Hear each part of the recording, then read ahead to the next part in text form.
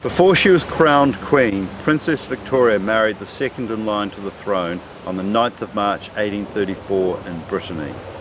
Exactly 7 weeks later she gave birth to Prince Marcos Manoel in Carlisle Castle in the very north of England. This was Victoria's firstborn and only legitimate child. Queen Victoria sent this letter to her first cousin, King Ferdinand II of Portugal. It read, "Assemble him, Claimant."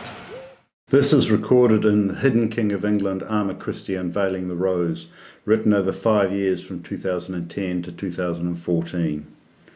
We want to document this letter being tested, verifying the envelope seal, the monogram on the letter, the J WHATMAN Turkey Mill 1850 watermark, Queen Victoria's handwriting, the text in familiar French and its content, and the DNA of Queen Victoria's thumbprint in blood. Here is the letter from Queen Victoria to her firstborn Prince Marcos Manoel, dated St. Patrick's Day, 17th of March 1850, 39 days before he turned 16. Here is Queen Victoria's thumbprint in blood.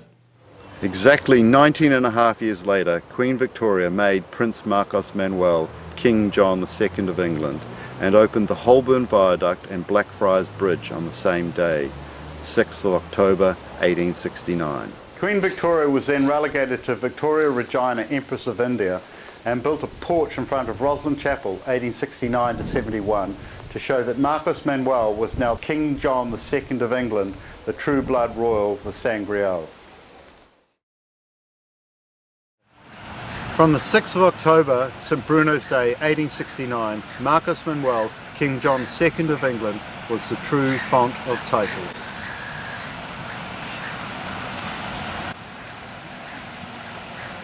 This case, notarized and apostilled, has been presented to the Royal Courts of Justice, who have ascertained and confirmed that they have little interest in hearing it.